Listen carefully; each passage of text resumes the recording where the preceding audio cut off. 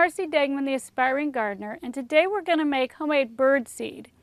And what that means is that we're going to buy the different types of seed and mix it according to what works best for the birds visiting our garden. Now, it's kind of hard to know at first what's going to go best in your area.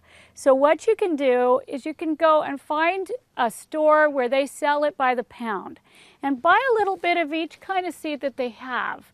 Here I have what you call a squirrel mix, which a lot of people like to put that in one feeder in hopes that the squirrels will stay in that feeder and maybe avoid the other feeders that you'd intended for birds.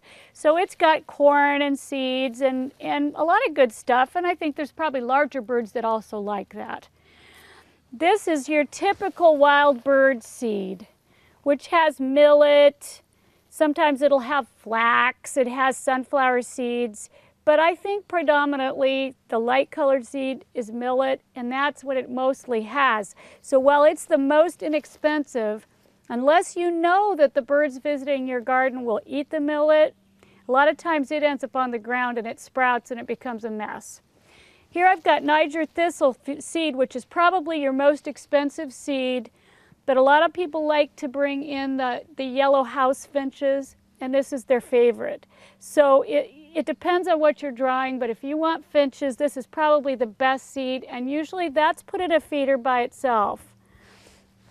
The most common seed for most birds is the black oil sunflower seed, which I found to be the best one for my garden, and I've gone to the point where that's pretty much all I put out because they eat every single seed.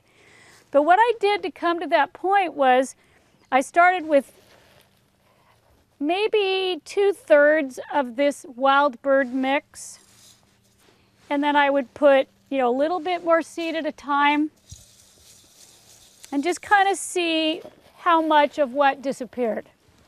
And again, maybe even a half and half mix is a pretty good thing to start with. Now, if you want to, you can put this Niger thistle in with it.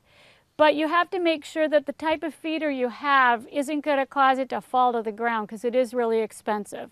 So if you're going to use a tray feeder or some type of feeder where it'll hold the seed, then this is okay to mix it right in.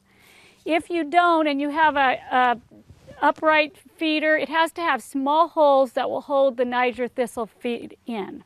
So buy as many kinds as you can, try them, see what happens, see what disappears, find the best mix.